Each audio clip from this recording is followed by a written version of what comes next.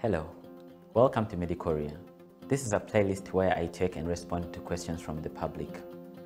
Someone asked me, can someone get peptic ulcer disease from a kiss? Kissing is something that we do in our everyday life to express love for people that we care about. Take an example of a father who returns from work and missed his son so much and gives him a kiss. Or let's say you have a baby sister who loves meat but has loose teeth, so you decide to chew the meat for her so that she can eat it. Or let's say you've just taken your marriage vows and the priest tells you that it's time to kiss the bride. Well, I guess it's time you ran for your life. Peptic ulcer disease can be caused by a variety of causes. Over 90% of the cases of peptic ulcer disease are caused by a bacterium called H. pylori.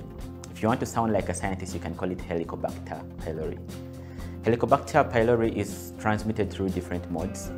One of the major modes, which is often neglected, is the oral route. This is because the bacterium is present in the saliva of individuals who are infected with it. The interesting bit about this bacterium is that some individuals who are infected with the bacterium have symptoms, whereas others do not. In other words, some people are carriers even when they do not look sick. Statistics show that in the developed countries, over 40% of the people carry H. pylori, whereas in the developing countries, 70 to over 90% of the people are infected with H. pylori.